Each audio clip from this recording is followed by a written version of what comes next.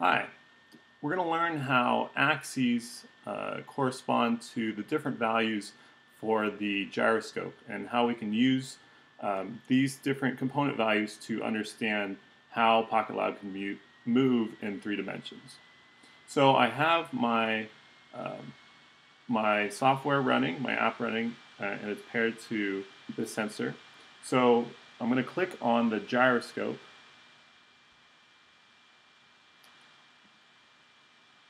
And we're going to be able to see the data coming through. And if you notice that there are 3 components to the data, there's an X, Y, and Z component.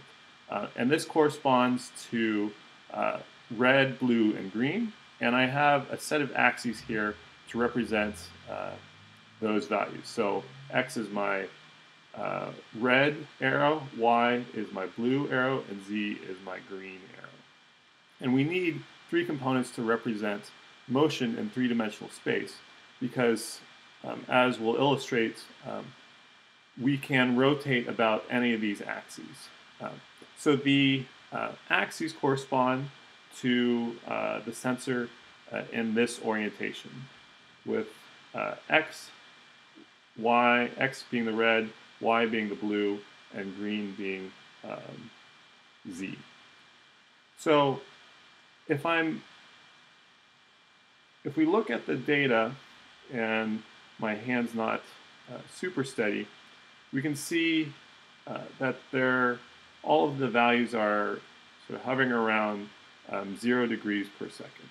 And what our gyroscope measures is angular velocity. So it's measuring the rate of rotation. So if I were to rotate my sensor about this axis, the y-axis, I would do so by rotating it like that. So that would be a positive rotation about the y-axis. And this is a negative rotation about the y-axis. And that's just a convention so that we can represent these values with positive and negative numbers. So I have here a little turntable, and we can use this to look at the output of the gyroscope.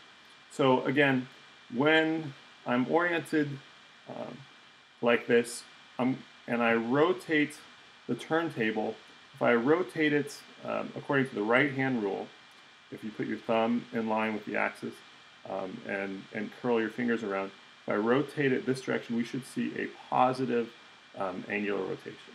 And so I'm going to do it slowly at first. And you can see that, for the most part, our angular rotation is only about the z-axis.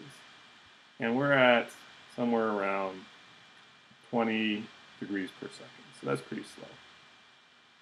Now, if I rotate it in the opposite direction, we should see a negative value, because our convention is that when we're rotating about the negative direction, we're going this clockwise, and that corresponds to a negative angular rotation. So I'm going to rotate it very slowly, and you can see that we're traveling at about minus 30 degrees per second. So we're measuring angular velocity. So what that means is the faster we spin it, the higher our angular velocity is. So now I'm going to spin it a little bit faster, and we should see the values go higher than in our previous run. And if you can see on the screen there, we're at about 200 degrees per second. Stop.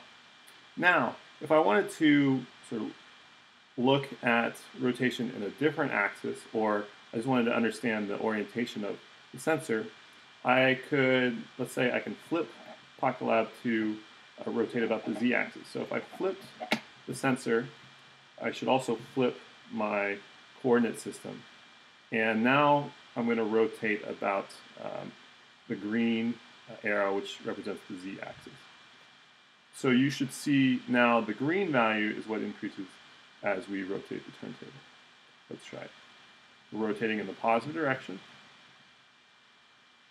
and you can see it increase.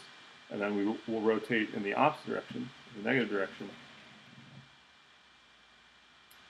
And there you go.